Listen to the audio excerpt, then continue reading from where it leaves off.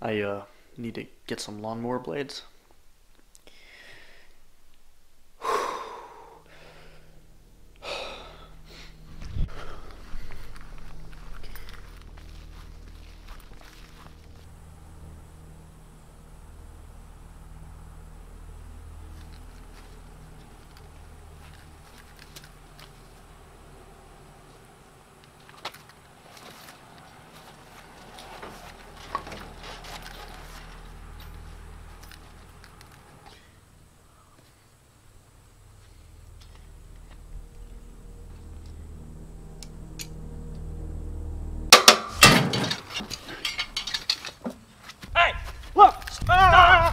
Hey guys, welcome to this episode of Jake Makes. We got something fun gonna be happening today. My buddy Luke, who you will remember as the one feeding Zach deadly jelly beans. It could possibly be good, but we've never gotten a good one. No, that's not good. Their family is visiting down here, and they're staying with us tonight in our camper, which we have parked out there. And he just started his own little YouTube channel, building stuff, kind of similar stuff to what I do. I would encourage you to check that out. Link will be, should be up there, unless I'm dis-YouTube oriented. Anyway, we're going to be building some type of large bladed object. Haven't quite decided what yet. And it's going to be really fun. Hope you enjoy. Let's go right to it. Alright, Mr. Luke. Oh, dang it, I'm using your card. Okay, let's go over here. This is where I keep all my scrap metal. We've got lawnmower blades, saw blades. So what are we thinking? We're gonna do something out of a lawnmower blade, right? Yeah. Yeah, that one's biggest, right? Yeah. Yeah. And this one's split, and it's pretty big. Thinking we're gonna be using this one because it's the biggest and the one in best condition. The other ones are kind of split on the ends, so we don't have quite as much usable material from those, so I'm going to use this one. So we kind of drew out a bunch of, or I drew out a bunch of just designs, just kind of having some fun with it, see what on earth we wanted to do. She wanted a kukri. Something like kukri, that. That's going to look awesome. That's going to be hard. Yeah, we could just do like the regular beater style. Roman gladius. Yeah. Okay, so here's what we decided. We decided to do this crazy giant karambit thing out of the lawnmower blade. That's the basic idea. Something giant and karambit-like. Hey, bigger the better.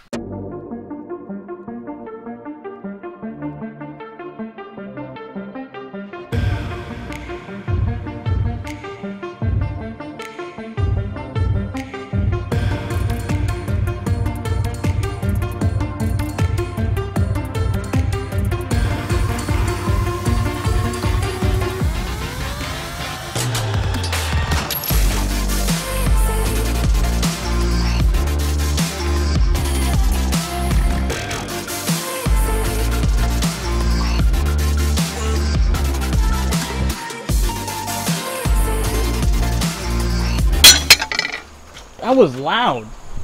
Jeez.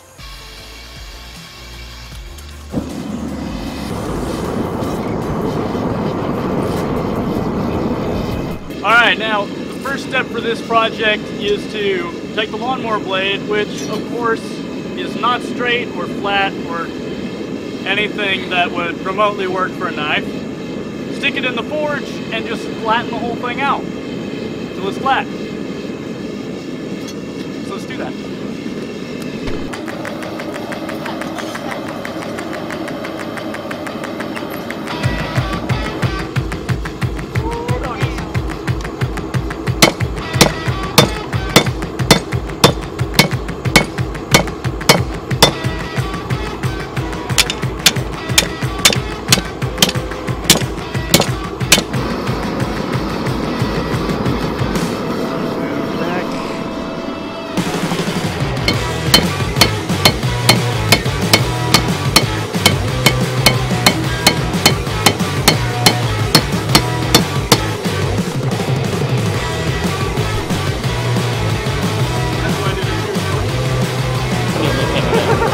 Check that out, that was awesome.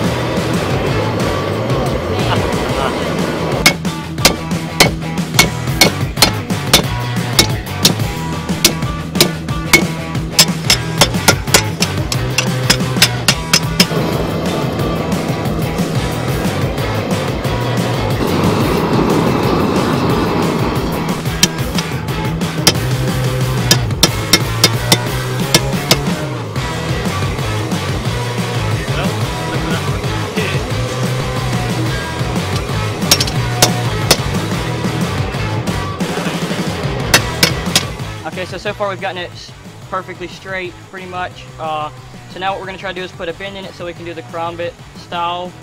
So what we're pretty much going to try to do is heat up a section and then take it and get it really hot and then just kind of hit it like that and kind of try to get it to pop up without flinging it out of our hands as best as we possibly can so that we can get that bend in it for the karambit style that we're trying to go for.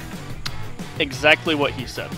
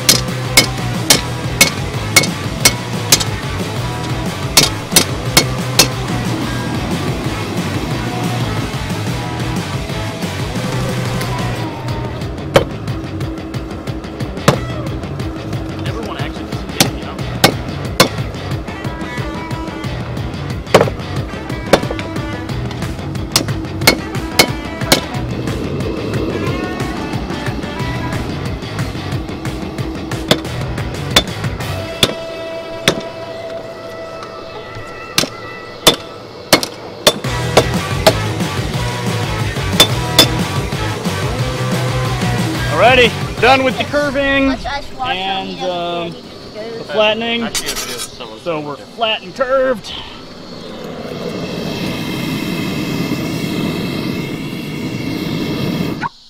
Turn off the forge. Let that cool down. And then we will go inside because it's getting dark. And we will eat something. Yeah, and then we'll eat dinner. How about that? Okay, so I'm thinking This side. That's the base. Good, and this is the handle. Here. That right there. I think that's pretty cool. Now, we gotta cut this stinking thing out.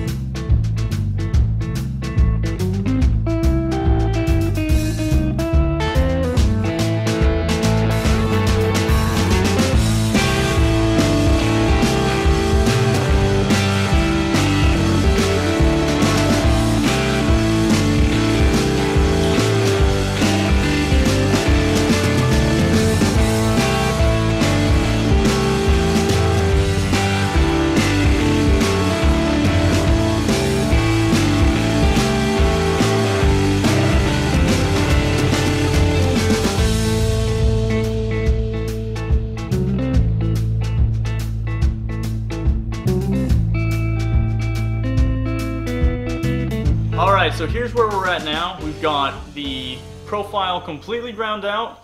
The grind profile is up to a 500 grit belt, so it's nice and shiny and smooth and everything. We're gonna be leaving the sides with the forged finish because that looks really awesome. What we're gonna do now is we're ready to start grinding in the bevels, and we're on a pretty tight time crunch actually because they're leaving tomorrow and we have like no time tomorrow to do this. So it's like, what is it, 10 o'clock right now, like 9:30, and we're going to try to get this thing, the bevels roughed in real fast, then heat treat it tonight, then we can go sleep, and then we'll be able to finish it up and test it tomorrow before they leave.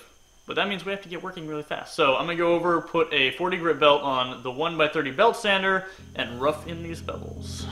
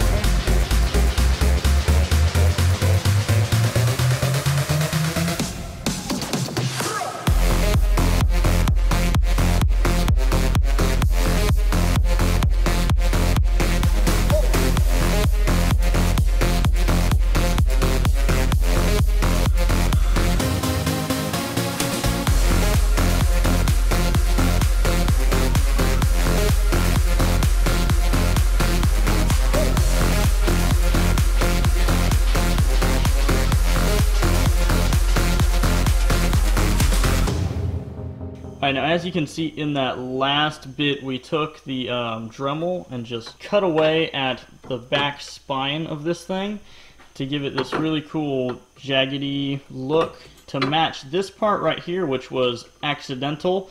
That was actually forged in, banging on the edge of the anvil. And when you sand the back of it, as you can see, you have this really sweet contrast between the dark scale and the shiny metal, and we just thought it'd be super cool if we copied that by coming in with the grinder at all these different points. So then when we go into to heat treat it, the scale will all darken the metal that's inside, and then we'll go over the outside with the sander, and we'll get that same look, and it'll make it look really, really cool. Alrighty, it is, what time is it? Is it like 11 now? It's 11 o'clock. We're ready for the heat treat now, so I'm going to go ahead and fire up the forge. We're going to do 2 normalizing cycles, then we're going to go ahead and heat treat it. This thing is too big for that quench tank, which I used in the last video, and I don't have enough oil to fill my sword quench tank, which I haven't finished yet. So we're going to try to use that disposable aluminum baking pan filled with vegetable oil, which I got there, and see if we can't make something work with that. Let's go ahead and go with the normalizing cycles. I am scared. This thing's freaky.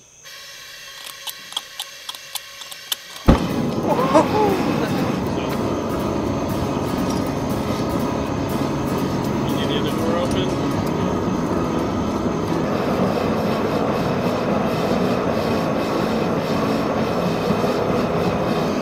Normalizing cycle number 1.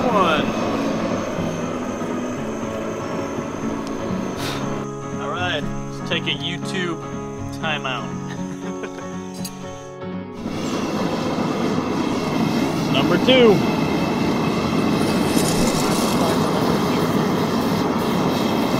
Cinematic, epic oil pouring. Am I gonna? That's not quite what it looks like, but yeah, it'll look cool.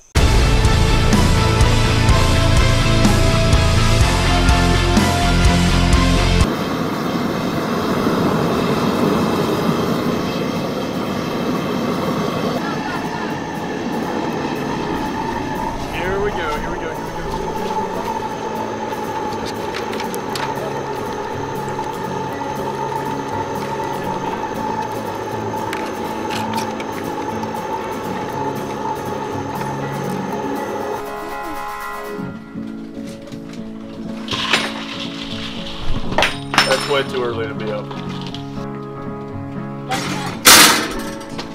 We first walked a little bit after that. I believe I got up.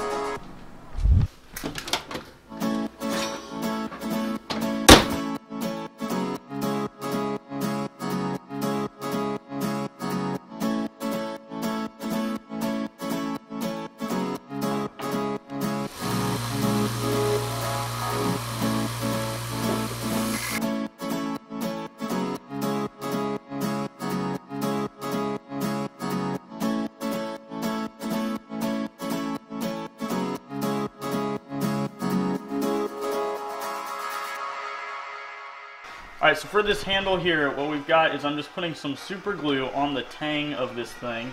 Can someone shut the music off? Unnecessarily dramatic. I've got super glue on the tang of the blade so we can glue this piece of leather over it, and then once that's glued on, we're going to do a paracord wire wrap. The leather's going to give it some more bulk so the handle's not super thin, and then we should be done.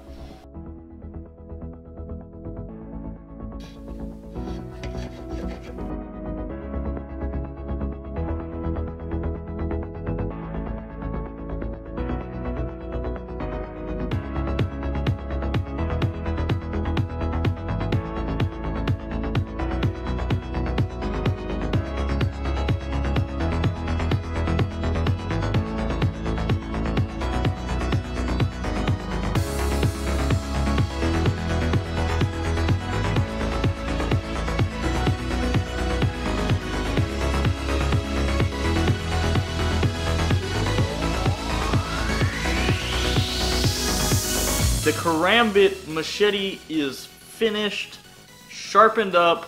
Luke had to leave. His family was only here for a couple days, or 1.5 days really, so really a one-day build then. Finished, sharpened, Let's test it.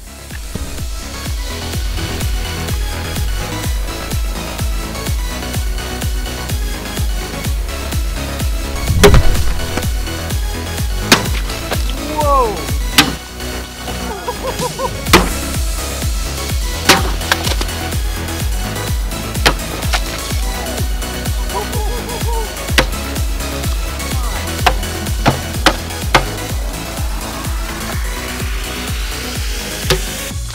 Now, this bottle Zach donated. I am not going to be asking him what's in that. This is yellow food color. I can show you. Why. That's his story. No. It's right here. I regret putting any of this in there. I told him not to put yellow in there because it wouldn't look right. That is cool. This needs cut down. Figured it'd be a perfect test.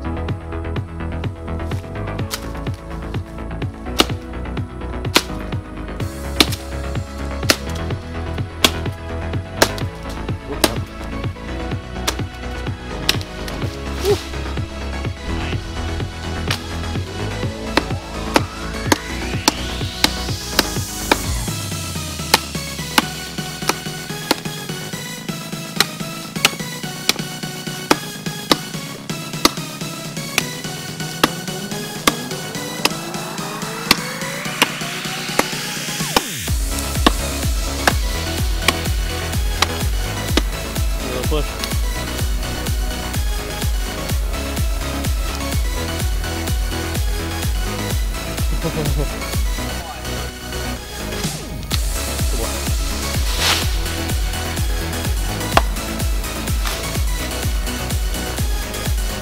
Perfect machete.